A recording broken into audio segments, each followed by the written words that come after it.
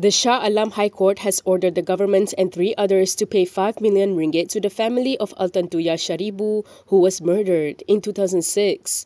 Civil Court Judge Vazeer Alam Mydin Meera made the verdict in favour of the family, saying they succeeded in proving their civil suit against the 4 defendants on a balance of probabilities. The decision comes 15 years after the civil action was filed in 2007. The plaintiffs, Altantuya's parents Shaariibuu Setev and Altan Sesek Sanja, and her son Mungun Shagai Bayar Jargal are suing for 100 million ringgit. The suit targeted 2 former members of the Special Actions Unit, Azilah Hadri and Sirul Azhar Umar, as well as political analyst Abdul Razak Baginda and the Malaysian government. The judge said that the 2 former police officers were proven to have ruthlessly killed the deceased in an unlawful act of murder, based on the testimony of several witnesses for the family. Vazeer also noted that Razak is also liable because he is the link to Azilah and Sirul's involvement in the murder in late October 2006. The judge added that the government, who is the 4th defendant, is vicariously liable for the unlawful actions of Azilah and Sirul,